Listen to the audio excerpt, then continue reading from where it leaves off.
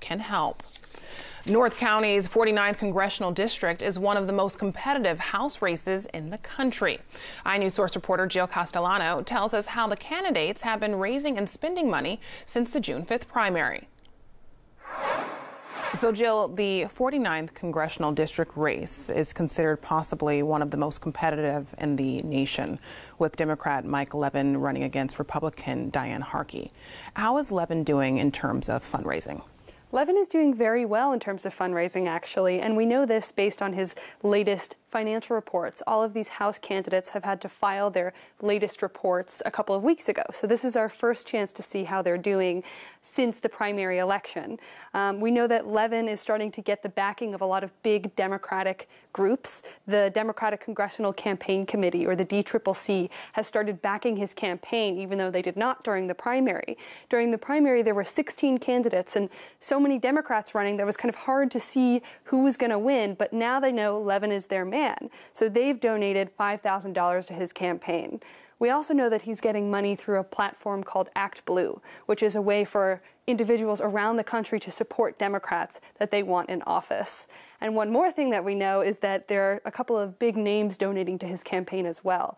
House Minority Leader Nancy Pelosi has donated to his campaign, among other House Democrats. And Sarah Jacobs, who finished third in the primary, who is a Democrat that barely lost to Mike Levin, gave him $2,700 for his campaign.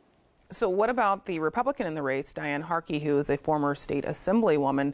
Where's her campaign financing coming from? She's getting money from a lot of different sources, too. There are some big political action committees who have been funding her campaign.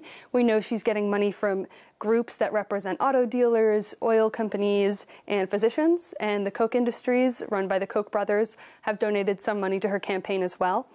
We also know that Darrell Issa, who's the representative in office now, has endorsed her to replace him, and he's given $5,000 to her campaign. That being said, Levin has still raised a lot more money than she has. He's raised about 3 times as much money as she has, and has about 5 times as much money in the bank. So we're going to see how this plays out in terms of how they're able to communicate with voters this fall and how they're going to get their messages across with the money that they have. So let's turn now to the 50th Congressional District, with the incumbent being Republican Duncan Hunter, and he's going against Democrat Amar Campa-Najjar. How much money have these two candidates raised?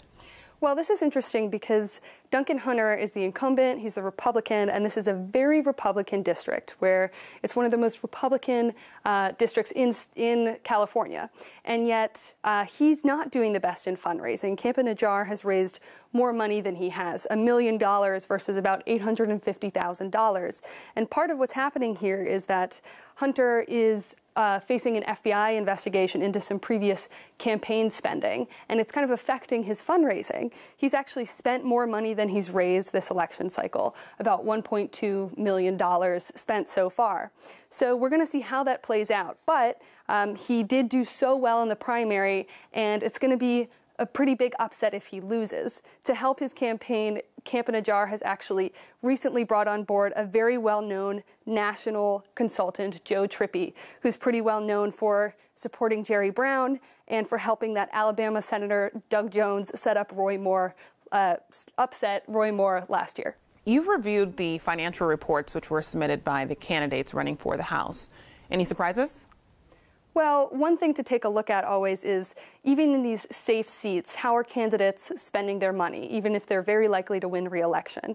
And there are 3 other seats in San Diego County that are held by Democrats right now running in the House that are worth paying attention to. They are very likely to win, but where are all those resources going that they're able to raise with their incumbency?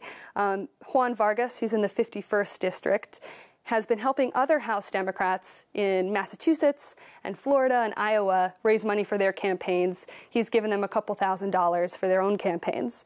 Susan Davis, who served 9 terms in the 53rd District in California, has donated $2,000 to Mike Levin, who's running for that really competitive 49th seat. So we can count on you to follow the money. Jill Castellano, iNews Source reporter, thank you so much. Thank you.